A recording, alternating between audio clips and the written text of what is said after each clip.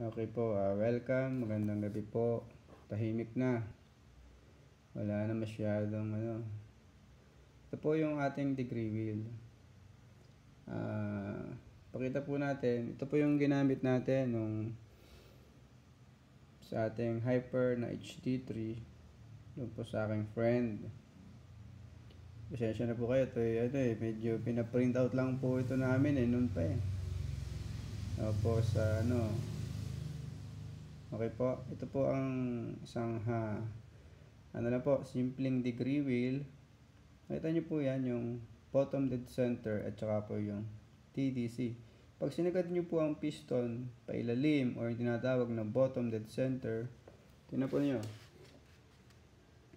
Nasa kailaliman po yung yung piston po niyan. Ito po ay susukatin natin. Ito po ay standard na block ng Hd3. Standard po yan. Siya na po may shadow. Standard po ito na bore. Sukatin po natin kung ano yung approximate na opening and closing, yung degree ng transfer, boost port, and then yung po ating excess port. Okay po. Okay po. Ito po ang unang gagawin natin. Iseset natin ang ating degree wheel. Check natin yan kung equal na ba. Kung equal na ba yan sa bottom dead center and top dead center. Ito po, pag pinihit po natin pag inangat po natin ito, yan po yung TDC po niyan. Yan. I-check po natin kung talagang ito yan yung TDC. Ayun. Okay po. Ito po yung pansamantagal na pointer. Kawad lang po yan. Ito, pakita po nyo yung top head ng piston. Ayan po, nakita nyo. At TDC po yan. Ngayon po, pagsusukat po tayo ng port height, lahat po ng port height, hindi po tayo rito mag-umpisa. Okay po. Ito po tayo mag-umpisa sa bottom dead center. Okay po. So, ibaba natin yung piston. Set natin yan sa BDC. Yung ating degree wheel. Ngayon po, para ma-check natin kung yan yung center, kung equal siya sa center, bottom dead center, pag po pinihit nyo ito ng counterclockwise, dun po sa saktong opening po at closing ng mga butas or ng window ng mga ports, dapat po equal din po rito sa pag pinihit po nyo ito ng clockwise and then counterclockwise. Okay po. Try po natin. Sukatin po natin Ito po ay ikutin po natin ang ating counterclockwise. Tapos, check po natin yung part po ng opening and closing ng transfer port. Nakita po nyo yung simpleng butas na yon. Nakita po nyo yung simpleng opening na yon. Yung pong simpleng opening na yun, ano po yan, pag pinillar gauge po natin yan, half mm or point, mga 10.10 mm. Or hindi ko mataya kung 11 mm to itong 11 mm. Okay po. Pag sinukat po natin yan, check po natin, almost 60 po. So malaki pa ang opening. Hani po, isagad po natin, try po natin iset siya sa 60. From bottom dead center ng degree wheel, set po natin siya ng 60 kung open pa. Ayun po, nakita po nyo. Yun. Yung simpleng butas na yun, pumapasok na po dyan ng mixture. Opo, galing pong ilalim. Pumapasok na po yan. Yung simpleng open na po yan. Yung opening na po yan.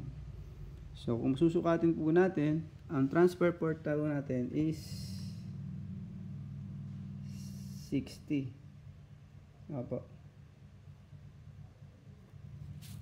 So,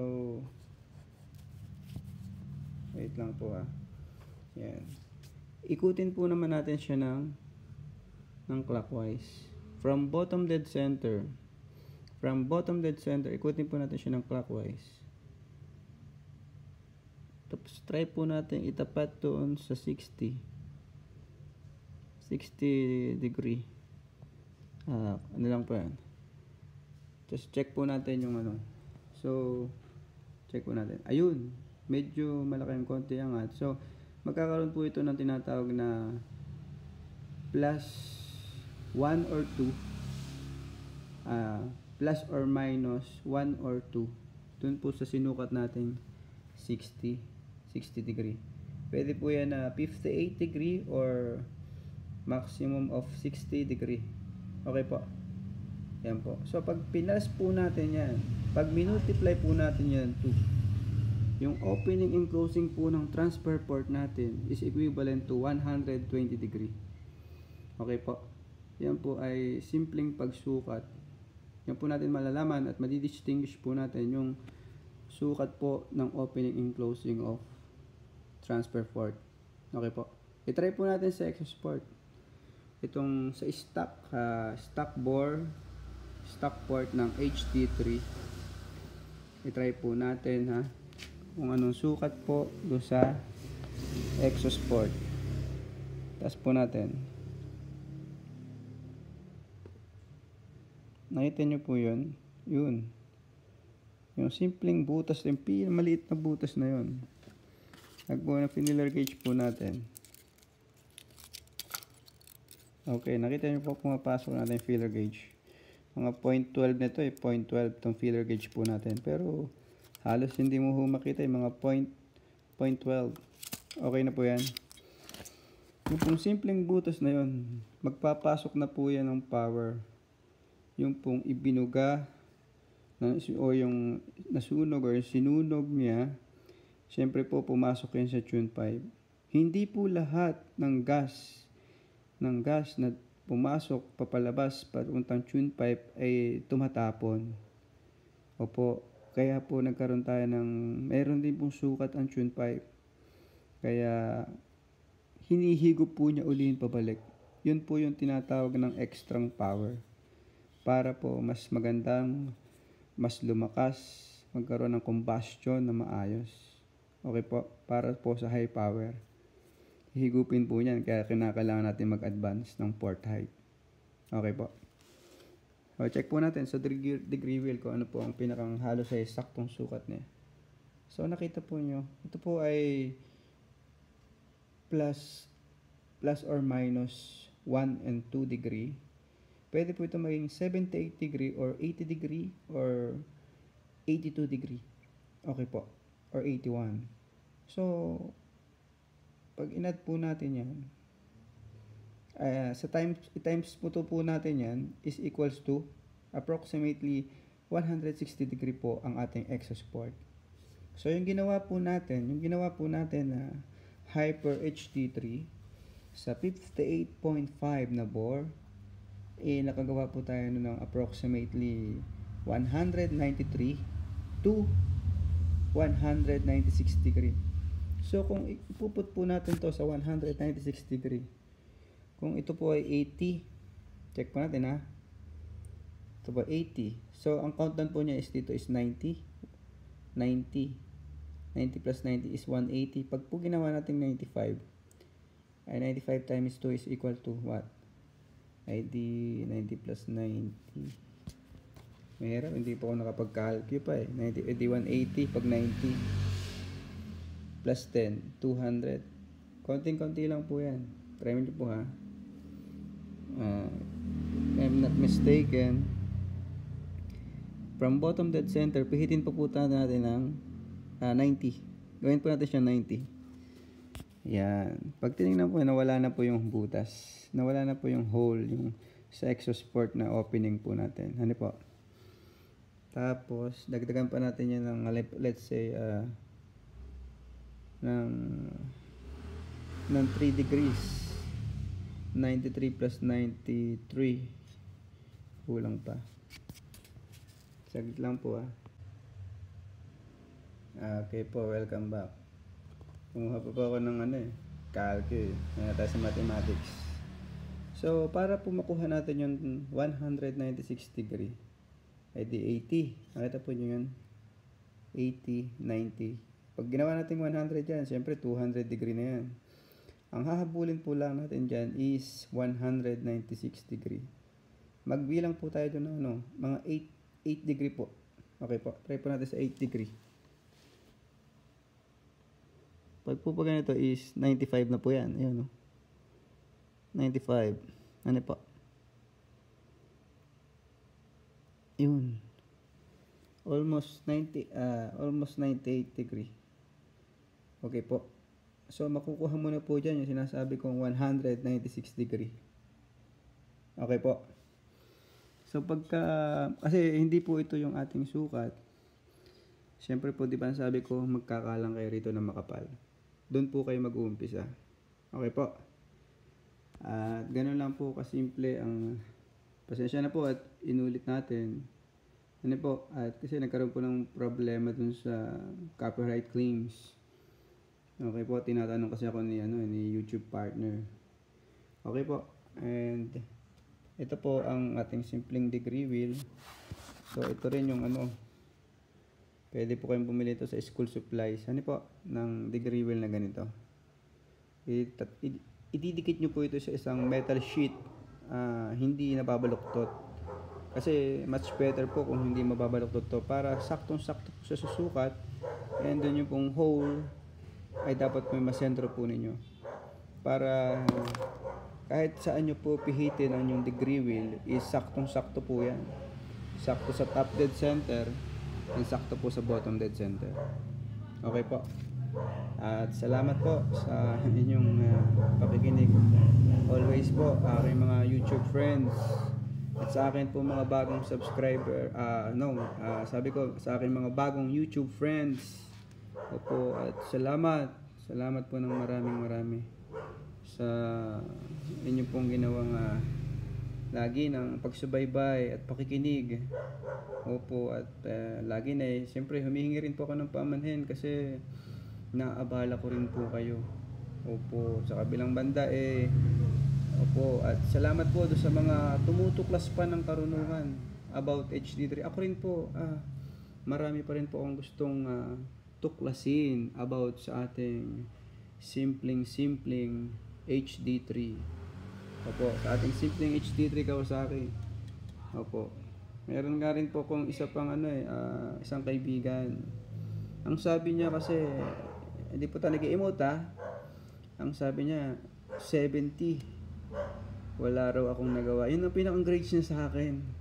70. Nabiro ko sa comment ko po na sabi ko sayang dapat man lang 75 para pasang awa. Di ba po? Pag 75 kasi stress yun Siyempre po nakapagkolehiyo rin tayo pero bumagsak tayo sa pagiging isang baklas kabit, mga paps. Stress, kinakailangan maging stress para hindi tayo mag-ulit, di ba? Ayun po, at salamat po rin sa comment ni Sir banggitin natin si Sir Anisito. Opo, si Sir Anisito. Opo, at salamat po sa inyo panonood kahit po naggrado tayo ng 70. Opo, thank you po at tuloy-tuloy lang po ang ating pagsubaybay mga kaibigan. At salamat po sa mga ating mga YouTube friends yan po sa iba't ibang panig ng mundo. Totoo po, nagpapasalamat ako sa inyo. Marami pong salamat. Opo. Siyempre kay Sir Kevin. And kay Sir Inage. Kay Kuya Sam. Diyan po sa Almiras. Sa Almiras po. Kalapit po ng dyan. Okay po. At saka kay Sir Alvin. Kay Sir Alvin po. Galing po yan sa mga manok nila dyan At saka po kay Sir JP. Yung pong aming magaling na nurse. Si Sir JP. At si paring DJ. Gilnor Pestaño. Yan ang malapit po sa mga mga hyper po sa malalaking sasakyan yan. Tropa po natin yan. At syempre po dun sa aking friend na si Taba, the one and only. I-congratulate ko nga po pala si Sir RJ Garibay. Kung tawagin po yan sa Tanay, si Taba. Champion po yan sa Raider 150. Limot ko lang po yung category ng Raider 150 niya eh. Pero siya po ang champion, solo champion po yan. Sa Raider 150. Lumaro po yan somewhere in Bulacan eh. Opo. Okay po, at thank you po sa lahat ng aking mga kaibigan. Thank you po sa inyo. Salamat po. At siyempre, nalimutan ko na rin sa Cubao. Pasensya na po mga boss ko sa Cubao. Opo, at salamat. Salamat po. Ayan po, okay po. Pwede po kayong bumili sa school supplies ng degree wheel. At pwede po yung dikit yan sa matigas na yero or bakal na plate. Ano po, patasan yung gitna. Parang ganito po yan. Okay po. So ideally, kung mag-forward po kayo, gradually lang po. Kung magagawa po ninyo ng half mm lang po, ng half mm. Half mm lang po ng half mm. Pwede po nyo i-port yung height ng exhaust port and transfer port, maging po yung boost port. So ang pinakang warning po natin or yung ating reminder is po-port po kayo ng half mm gradually po, hanggang sa makuha po ninyo yung desired na takbo po ninyo. Okay po. At salamat po sa inyong muling pagsubaybay, at salamat po sa ating mga friends, sa lahat po ng ating mga kaibigan sa YouTube, maging po yung ating mga kaibigan sa India, sa United States of America. Opo, salamat. Thank you. Maging po sa Malaysia and Vietnam. Nakarating na po ang ating video doon. Nagpapasalamat po ako sapagkat kahit ano lang tayo, napapanood nyo po ang ating simpleng sharing ng karunungan. Salamat po ng marami. Ganyan lang po, po. Yan po ang degree wheel natin. Okay po. Thank you. Okay po, note lang po, pag susukatin po natin ang transfer, boost port, or exhaust port height, mag-start po tayo sa degree wheel, lagi nasa ilalim po ang part ng piston. Nasa bottom dead center po. Bottom dead center. Okay po, note lang po lahat po ay mag-uumpisa sa bottom dead center. Pag pinihit po nyo yan ng clockwise or counterclockwise, kita ba nyo? Ayan, 80 degrees sa exhaust po yan. Ayan po, medyo lumago lang kasi po ginamitan ko na po itong ating iPad. Ayan po, okay po. Pinihit nyo po ito ng pabalik, simula bottom dead center ulit, pipihitin nyo po ulit ng counterclockwise. Ang dapat po magiging read po ulit niyan ay parehas sa pinihit po niyo doon sa clockwise po na pinihit nyo kanina. Ayan po. Ayan po, nakita po ninyo. Ayan po, noted lang po remind po kayo na pagsusukat po kayo ng transfer, boost port, and exhaust port height, lagi po kayo mag-uumpisa sa bottom dead center. Kasi po pag dito po kayo nag-uumpisa, mas tataas po ang sukat na mangyayari niyan. Dito po tayo mag-uumpisa Okay po. At salamat po sa inyong ginawang pagsubaybay. Thank you po sa ating mga friend natin po sa YouTube. Thank you po.